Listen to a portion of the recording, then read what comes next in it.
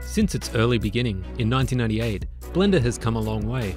And now in the newest version, Blender 2.8, there's never been a better time to dive in and learn this fantastic open source 3D package.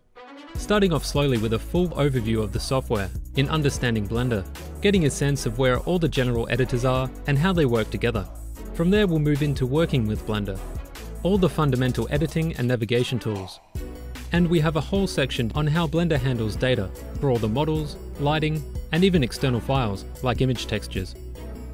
The encyclopedia covers every main area that you'll be working with, from modeling, both polygon meshes and spline curves and surfaces, as well as drivers, where you can make simulated mechanisms, saving a lot of effort and work to get fantastic results, constraints, modifiers, and we'll even rig a whole character.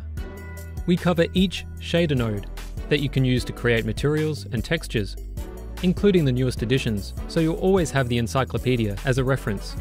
With the tools and techniques covered in this course, you can take full advantage of this completely free and open source software, from sketching all the way to video editing.